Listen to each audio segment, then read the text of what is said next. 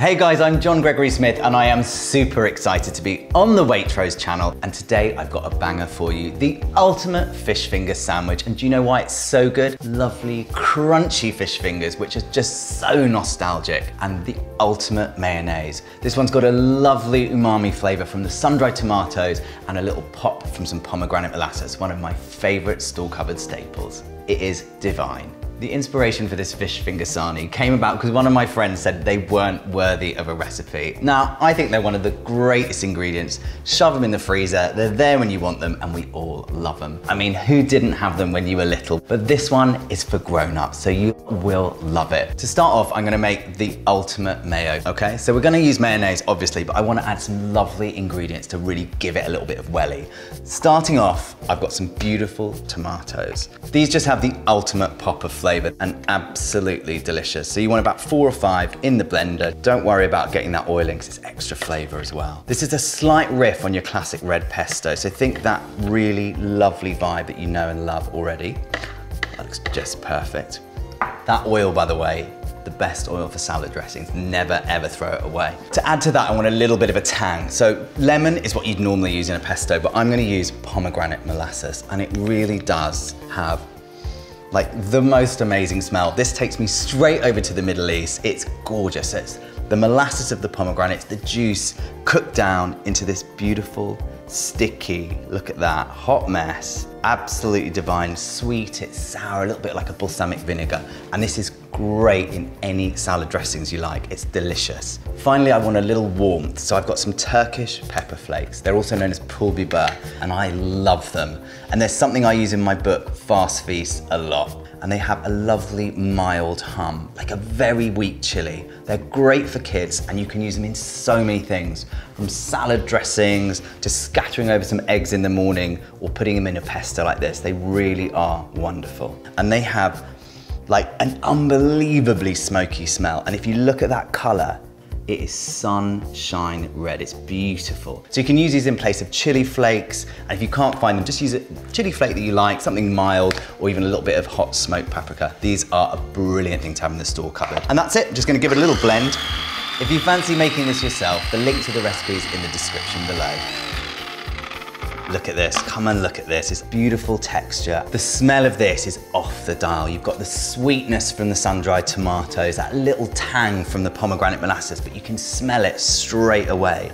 It's absolutely divine. Now let's add that to some mayonnaise. So I've got standard shop-bought mayo. I mean, if you're gonna make this in the week, and this is a great weeknight meal, you want shop-bought mayo, squeeze that into a bowl, nice and easy. I'm gonna do enough for 4 and it will last perfectly in the fridge for a few days. And then I'm gonna add in those beautiful, smoky, tangy tomatoes. A fish finger sandwich, I'm even smirking thinking about it, with mayo and ketchup. Look at the grin! And a bit of butter is divine, but this is next level. Look at that. So we'll just stir this through, and then when you have that with those beautiful, crispy fish fingers, it's so delicious. I wish you could smell this. Oh. Wish you could taste it. The best thing about fish fingers, we've all got them. Everybody has them lurking in the freezer, so you can totally make this whenever you like in literally 15 minutes. It's that easy. When I was younger, we used to have fish finger sandwiches all the time, and my cousin used to come and babysit, and she would always make them for us. They were so good, and I remember thinking they were one of those like super special dishes. And then little did I realize, you know, as a grown-up, what I love is they are just the most easy, everyday things, but you can totally take them anywhere you like, from just a dunk in a bit of ketchup to something more special like this. Now that's the hard work done. I promised you this was super easy. I'm gonna use half the mayo for 2 sandwiches and leave the rest in the fridge for the next few days. And do you know what? If you've got any roasted veggies, this is their best friend. I'm just gonna pop this to one side, do a bit of a clear up before I make those sandwiches. Travel for me is so important because that's where I get my inspiration from. For my last book, I spent nearly 3 months in Lebanon, driving around in a car with no sat nav, no grasp of Arabic, and it was amazing. I believe it or not, I learned so much. And then over the last few years, you know, I haven't been, like all of us, travel's been off the table. So I did something that I've never done before in my career. I started traveling from my sofa to countries like Iran, Iraq, Afghanistan and learning about the food, the cuisine and the flavors, and then using that as inspiration. And it actually was kind of amazing because I learned so much without going anywhere, and it was lovely because it sort of gave me that tickle as if I was traveling. My new book, Fast Feast, is all about quick and easy cooking, right? So it's everyday easy recipes with a Middle Eastern twist.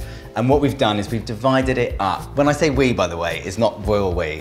There's a whole publishing team who helped me make it look as beautiful and shelf ready as it does. But we've divided it up into chapters, so you've got midweek meals that you literally can bang out like that, comfort food. There's these amazing hot dogs, chorizo, pappardelle, frying pan pizzas.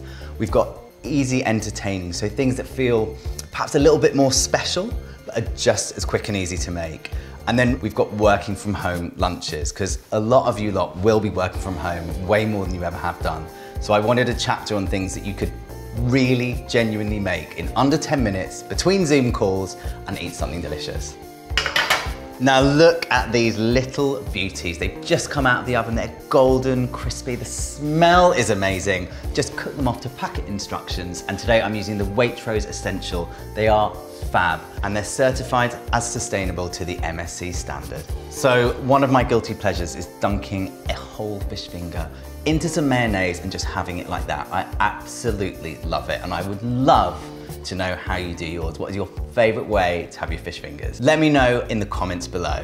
To go in my sarnie, I want a little bit of crunch. So I've got some little gem leaves that I've just washed and picked. I'm just gonna finely slice them so you get a little pop of color, little crunch.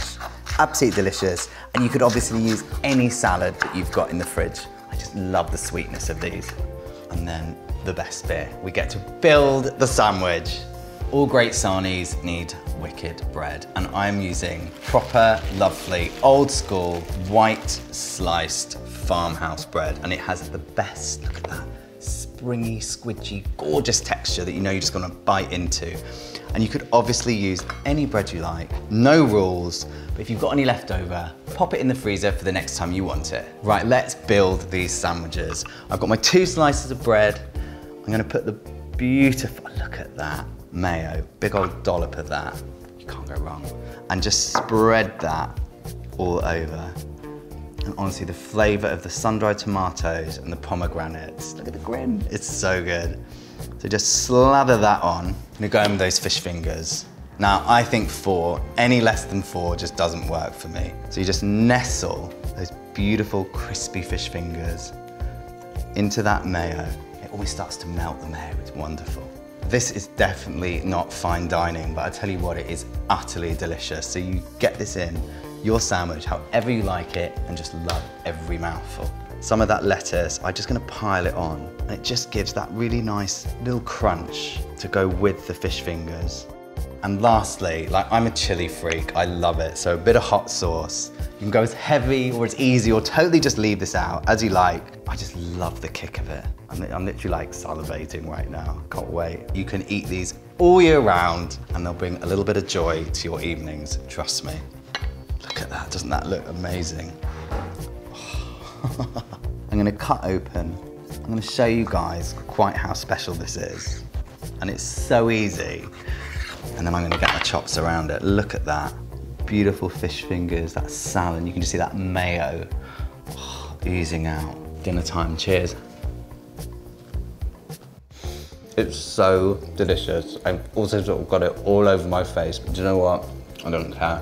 You can taste all of those wonderful flavors. You've got those beautiful fish fingers, and then that wicked mayo, the sun-dried tomatoes, pomegranate molasses, the smoky Paul Biber. If you love this recipe, don't forget to subscribe and hit the bell button for notifications for more recipe videos. Thanks for watching, guys. I hope you enjoyed the recipe as much as I do. It's such a banger. I can't wait for you to try it. Let us know what you think in the comments below. I'm off to go and stuff my face with the rest of this. Beautiful.